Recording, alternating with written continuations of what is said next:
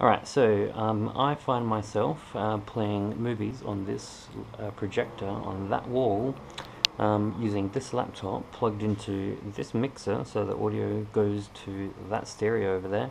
And I'm just sitting on my beanbags over in the corner, and I want to reach behind me and press play or pause, and I can't do that, or I couldn't do that, and fast forward and rewind and maybe reselect some stuff, play with the volume knobs, all that sort of jazz.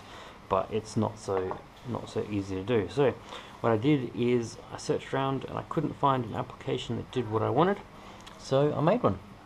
This is the C++ code, and it's not heaps long, and this is the Lua code which it hooks into, which does all the key press functions. And when I run it, it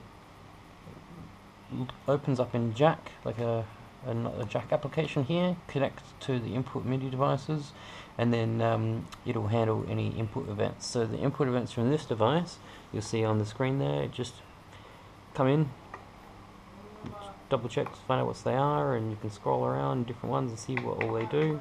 And then you use the Lua code to map it using tables. So here's a MIDI event mapped to function, and you can create functions to do different things. And then what that's allowed me to do is that when I'm playing my videos on my computer, I just play, pause, fast forward a bit, rewind a bit, or if you want to change the video, I just go to a different directory, scroll up using different presses, and use that. Let's Alt Tab.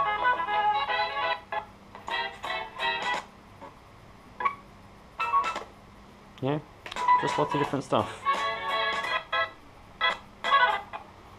Change the speed.